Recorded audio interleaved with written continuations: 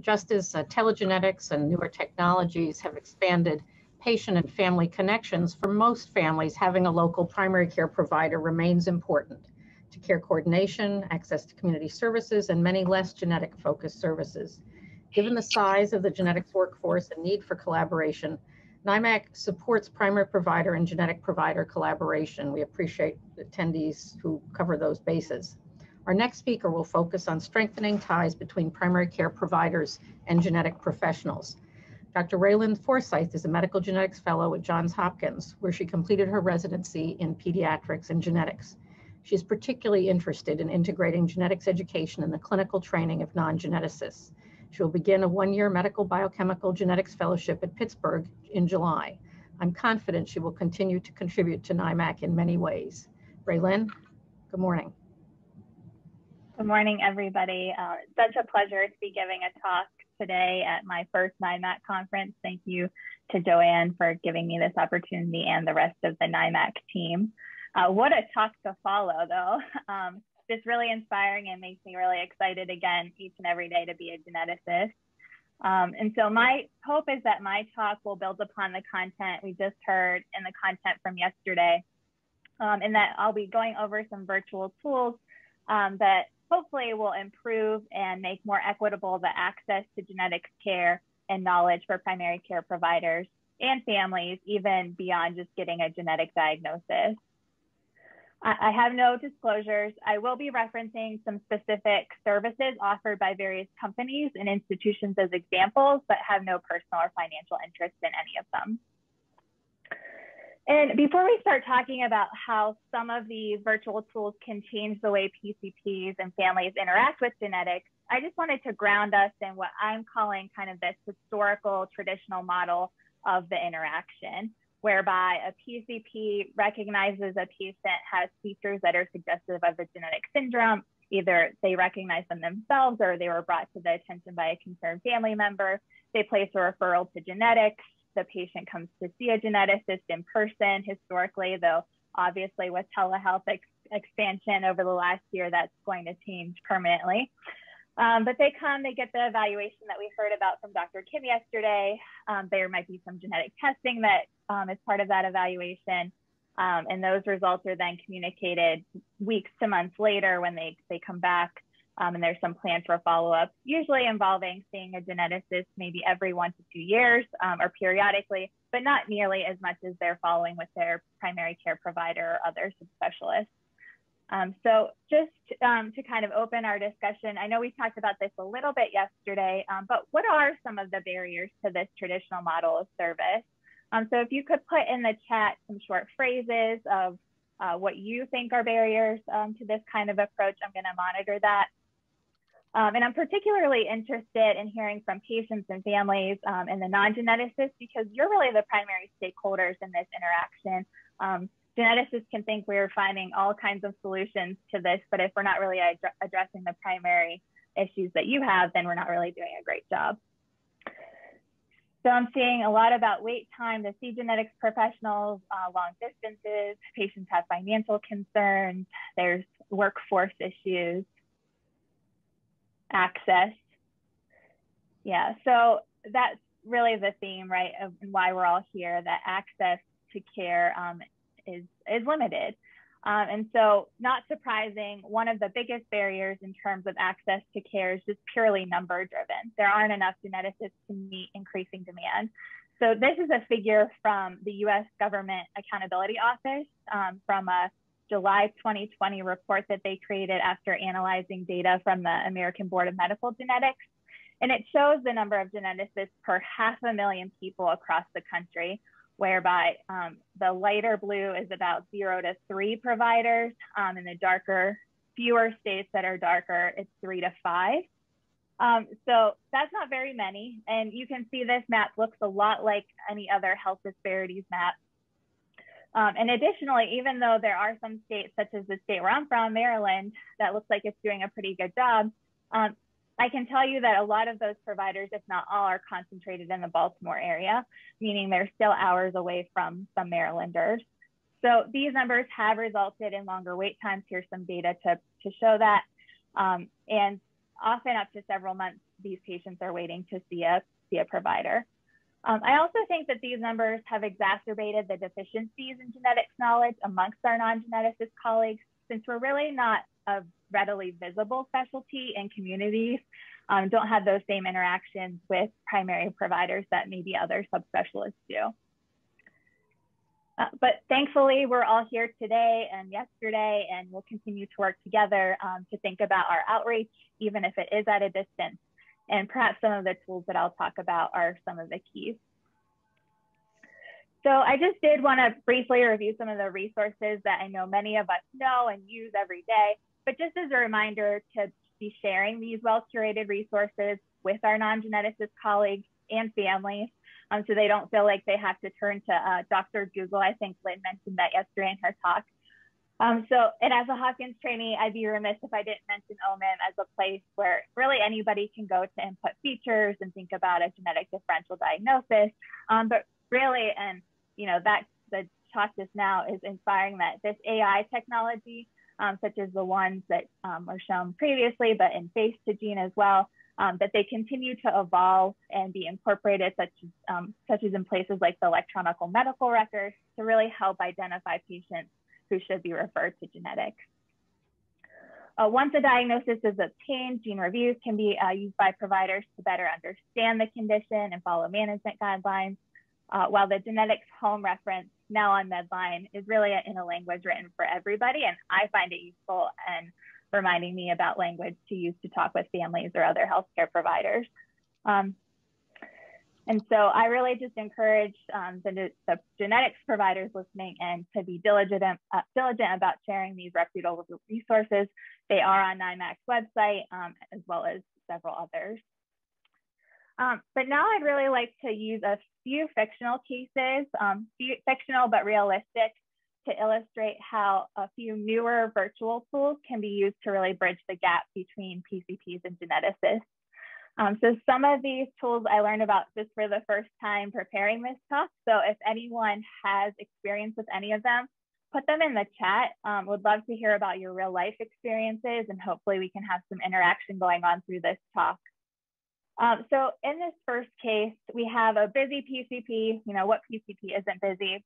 They know the importance of family history. They've even documented it here in the electronic medical record, which is a huge first step to be able to look at and refer to and think about.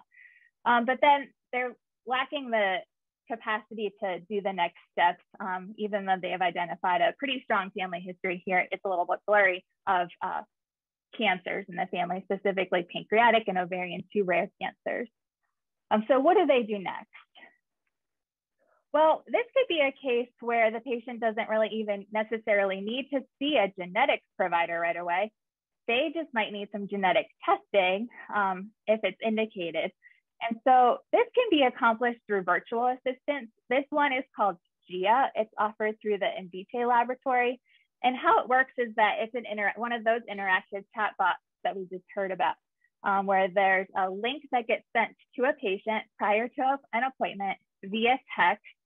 And there's communication with this chatbot about personal history, family history, and then there's some pre-test counseling that's provided. And a recommendation based off of the information collected is used to either recommend or not recommend genetic testing, and then send any recommended testing orders to the provider to sign. And then the provider can actually set it up so that the GIA, the chatbot, reviews the results with the patient, sets up an appointment with a genetic counselor if necessary, say if the results are positive and there needs to be more discussion. And this can actually be set up to screen all patients in a clinic for hereditary cancer syndromes, which, as we know, is one of the more common genetic diagnoses that could come out of taking a family history.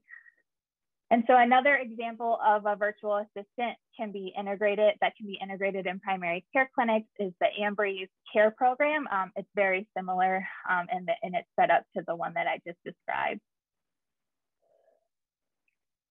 And then similarly, applications have been developed to help facilitate the disclosure of genetic testing. So say you have a patient, you've done the genetic testing, but now a lot of time is spent on discussing results. And so I know this is a little bit blurry, but it shows what's called the GUIA application that was developed as part of the New York City Kids Speak project that recruited and sequenced thousands of individuals from minority groups in New York City. And this is a digital platform that's available in Spanish and English, which breaks down the results and next steps. So it has results, next steps, explains secondary findings, and then has some resources just about genetic testing, DNA, what is genetics. So we heard yesterday that families really don't feel like they have the capacity to really process a lot of information after hearing a diagnosis for the first time that can result from testing. So I think this digital platform or other applications like it could be really beneficial to be used when the family's ready to go in and get some of that more information. And additionally, something like this could be shared with a PCP to facilitate next steps and provide education. But many of these applications assistants still rely on the back end for genetic counselor input and some after the fact if there are results that come back that a patient needs to see a genetic counselor about. So I just wanted to show you the genetic counselor map by the numbers. I know we have a large genetic counselor cohort here. I'm curious to hear what you think about these numbers. To me, it looks a little bit more promising than the geneticist map.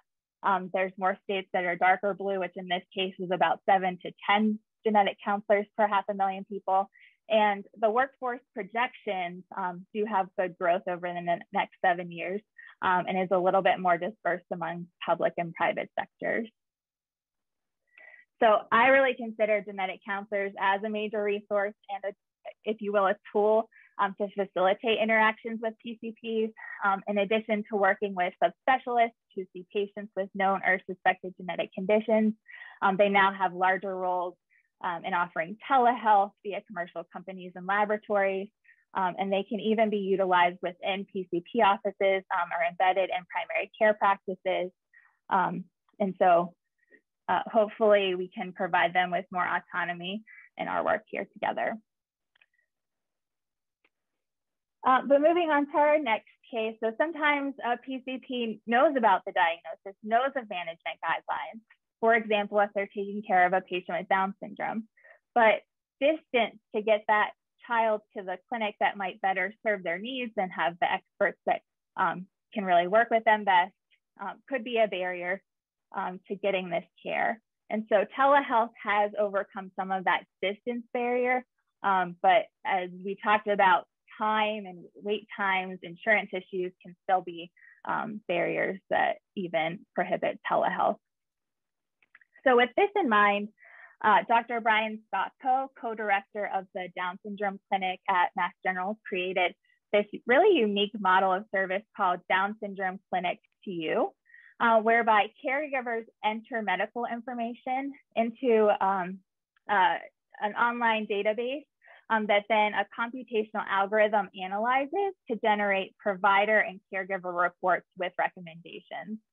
So I just wanted to give you a little bit of a tour of their website, and then we'll have you explore this model of service a little bit further in small groups. So I'm going to stop sharing my PowerPoint and share my internet.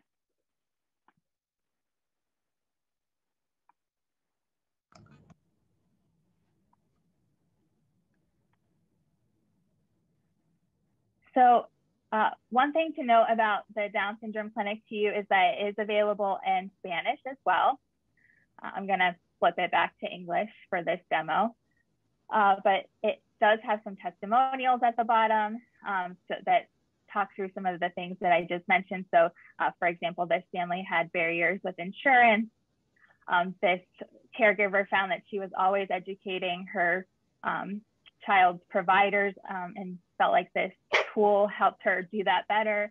And then I just really like this one. I think it fits with the theme of today, that one of the challenges of practicing in a small town is finding resources. Frequently was weighing whether or not it was worth sending patients on a 10-hour trip. So this might not replace an actual specialty clinic, but could certainly stand to improve care. And so then I just wanted to show you some of the sample reports. So I'm actually going to pull up the caregiver one because it's a little bit more detailed.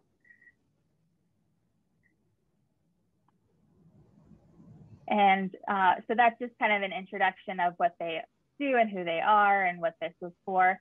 And it's several pages that goes over recommendations based off of, like I said, the information that was entered. And this is based off of the AAP healthcare guidelines. So it talks through that it's recommended that this child have a hearing test and an eye exam. If you click on some of these links, it will take you to some resources that are Down syndrome specific, but some of the other resources that they provide are really generalizable. And then it goes beyond just the guidelines too. It talks about conditions, outside of just what we think about historically for Down syndrome, some health and wellness resources, food assistance, nutrition recommendations. So like, here's a link to 20 ways to encourage fruit and vegetable intake. Like, I could probably print that off and use it for every single patient that I see. And then just some other life skills suggestions and so on and so forth. And so now I think Fred and his team will place you into breakout rooms. And I just wanted you to explore this website further, specifically look at some of the FAQs at the bottom of the homepage.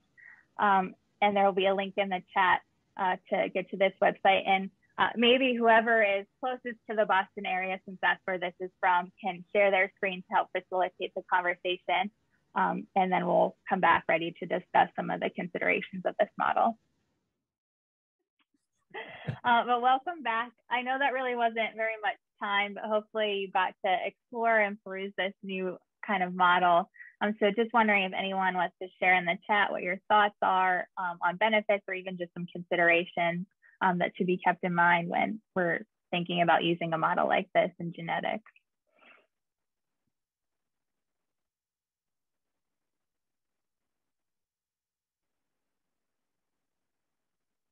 Efficient. Yeah, if you read some of the specifics of the FAQs, it says that you get a report pretty much immediately. How to get local providers to learn about and use these. Yes, that's one of the continued challenges that hopefully we all can brainstorm how to get this into the hands of those who need it most. Saves families so much time. Our breakout room discussed whether patients would be concerned about privacy, but we had a parent perspective who said she would appreciate the resource.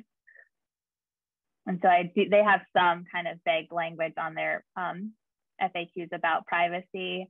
So, anything with the internet, I know I understand that concern. Excellent resource for providers and patients. Any other similar programs?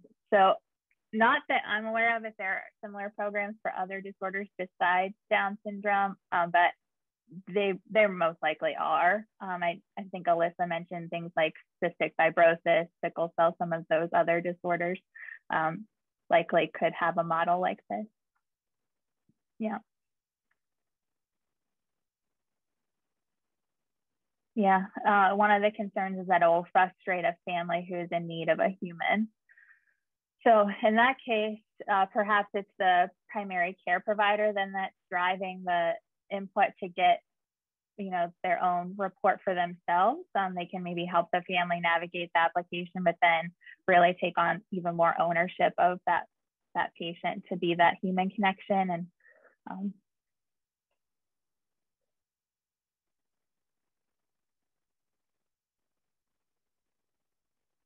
and Alyssa just mentioned it must have taken them a lot of time to build this resource, curious to find out how to fund other similar ones.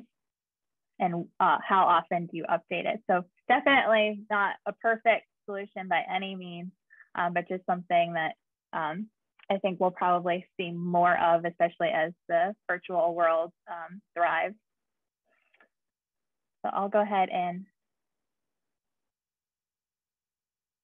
share my screen again when I'm allowed.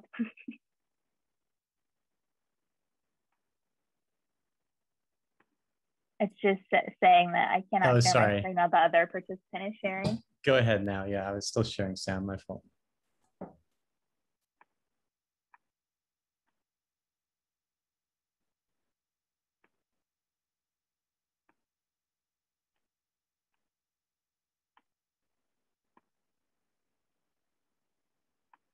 And so some other considerations that I just had kind of initially after looking at this model too, I didn't really call them pros or cons because I think it depends on your perspective, but it is completely online, which may make it more accessible to a lot of people, but still could be a barrier for others that don't have that broadband access.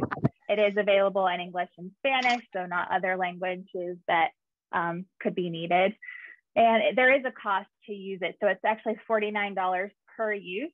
And that is covered sometimes by insurances, and there are some discount codes available. So, you know, depending on your financial situation, that might also be a barrier or something that you find as beneficial if there's some larger financial or insurance issues.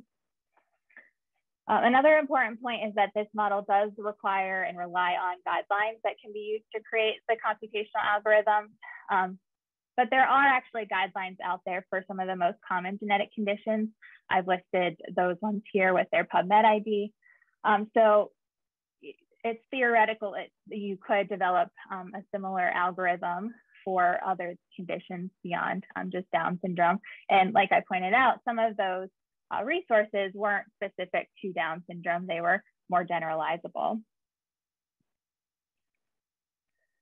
So kind of moving on to our last fictional case, sometimes we find that it's patients and families that could be the ones that facilitate the PCP geneticist interaction.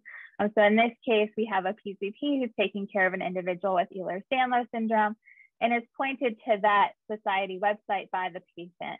And here they come across something called Project Echo.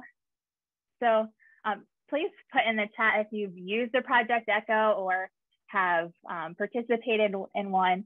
But for those who are unfamiliar, Project Echo, which stands for Extension for Community Healthcare Outcomes, was developed in 2003 at the University of New Mexico to provide free education to community providers through live interactive telementoring sessions. And it wasn't started for genetics, it was actually started for an expert on hepatitis C, who wanted to have broader outreach to the community to take care of patients with that disease. But the goal of this technology that then has really thrived is to leverage scarce resources. So in this case, experts on various conditions to disseminate knowledge and reduce disparities. And again, here, primary care providers are retaining that human interaction and autonomy in patient management, but are empowered then with the information gained through these sessions. So there's been a huge uptake of Project Echoes worldwide since it started, but especially you can see here in 2020, 149 new hubs were launched and over 250,000 new learners participated last year. I think just again, echoing, if I can, the virtual world that we're now living in.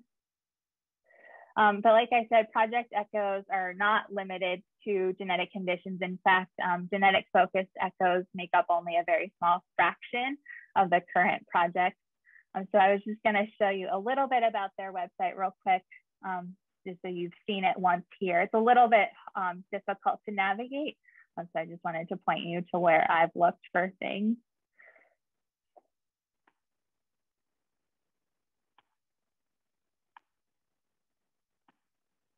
So here is their main webpage. Again, you can translate the information here into Spanish. Now, not all Project Echoes will be available in Spanish, but at least to kind of learn about what Project Echo is, you can read about it in Spanish. But I went to Hubs and Programs. And you can actually look at lists and list of all the hubs and super hubs.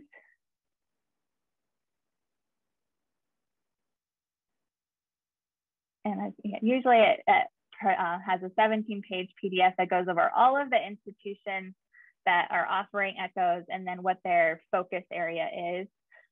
So genetics isn't really the search term here. I actually found some of these by searching rare. So you just kind of have to play around with it to find what you're looking for, and then really going to that institution site to learn about their echoes in more detail. but for example, here, there's one from Johns Hopkins and Hematology and Rare Diseases. I know that this is a sickle cell Project Echo. And so let me sharing that. And it looks like some of our participants have participated in Echo calls. So maybe I'll call on Kelly. Do you want to share what your experience was in participating in Echo projects? Most recently is the one in long-term COVID. I'd love to hear it.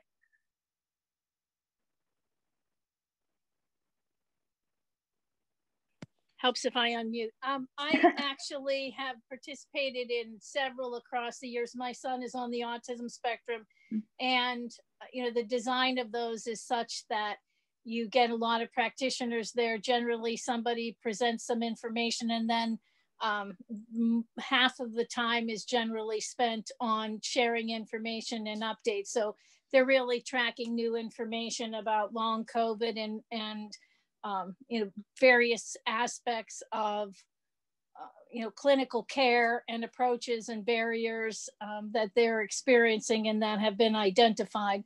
But those are basically the format, and it really is incredible for rural practitioners who don't have access to others, which is what I understand how it started, to get connections with others who can provide more insights into long-term care. One of our early hearing and detection committees is meeting with audiologists and practitioners who deal with hearing issues using an echo format, and it enables them to connect and then again to learn from one another. Thank you for sharing that experience. And it looks like some other people put in the chat too that NIMAC doesn't have their own Project Echoes, but the colleagues in the Southeast region actually have an echo tomorrow about COVID-19 vaccine for adult genetics patients. Looks like Dana Yarbrough also said that they're doing a 3-state Learn the Signs, Act Early echo that has been great. So like I said, there aren't, compared to some of the other subspecialties that are represented in Project Echo, genetics might have a small fraction, but I think this can be a resource that's leveraged, especially now that we're in this virtual world, to reach out to community providers and get them the knowledge that they need.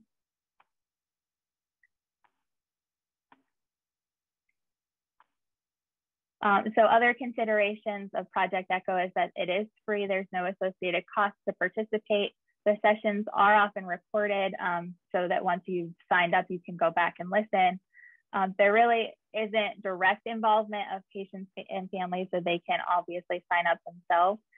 And here are some of the current echoes that I found quickly for specific genetic conditions. And then lastly, I just wanted to touch upon how we use clinical documentation to interact with other care providers.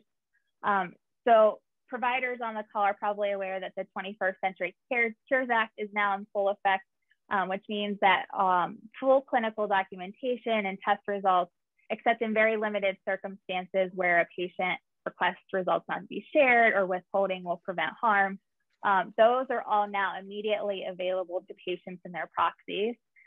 So I think this will continue to make providers thoughtful about how we write about patients and our thoughts in the EMR. But I feel like this can also be a really powerful tool to facilitate communication between subspecialists and PCPs and families, and then share resources that then live permanently in somebody's medical record. So I had just a quick poll. If you're a provider, do you think that the 21st Century Cures Act will affect how and what you document? And if you're a patient or family, do you think that this access could be useful? And RaeLynn, we've got that poll up right now and folks are flooding in. So I'll just go ahead and keep posted as those responses come in.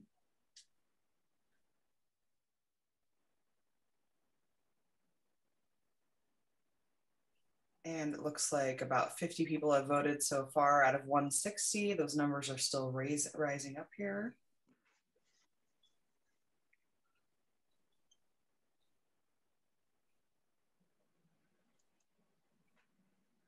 And we're starting to slow down. I'm going to go ahead and end the poll in 3, 2, 1. And I'm going to go ahead and share the results here for you. Okay, so that's a little bit of a mix. I'm curious to hear from the people who said yes, either providers or patients' families. What made you say yes? What will you change, or what would you find useful? If you want to just put it in the chat.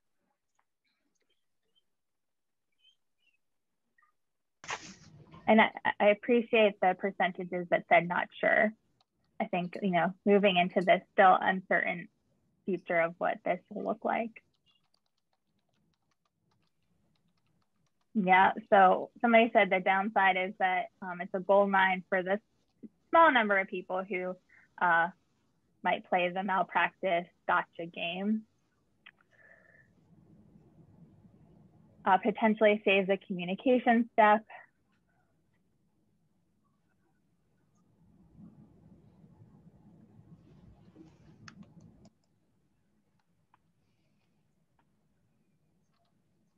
Okay, well, if people want to keep kind of thinking about that and putting that in the chat, you know, it's here, it's not going anywhere. So I think if we can start leveraging it to, you know, to be a resource that can provide outreach and education and facilitate communication, you know, we can harbor it that way. No puedo pensar. So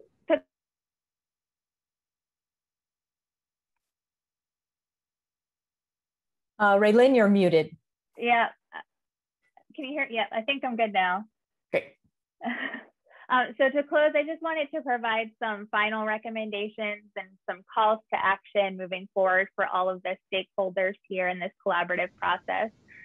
First, for us as genetic providers, I think we need to continue to train and recruit new people to our field to bolster some of those numbers I showed you at the beginning, to create more standardized guidelines that can be used for those computational algorithms and dispersed widely, to make existing educational content that we already have, you know, who doesn't have slide decks of things that could be shared and used as resources, but to really figure out systematic ways to share that more widely, and then utilize the required documentation to our advantage and increase genetic counselor autonomy. For PCPs, I think it's important that they continue to embrace the inevitable increasing responsibility to incorporate genetics in their discussions of care, particularly being diligent about understanding patient family histories, seeking out some of these virtual resources to gain a better understanding of genetic topics so that they can continue to be that primary provider and take ownership to provide comprehensive care. And last but not least, our patients and families should really feel empowered to discuss concerns with their providers and share their own knowledge with them. You know, they're often such a wealth of information to everybody at the table. And so just to remember that everyone is an important piece of this puzzle. We can all learn from each other and we're all in it together. Thanks again for your attention and interaction, and I'd be happy to take questions via email or chat.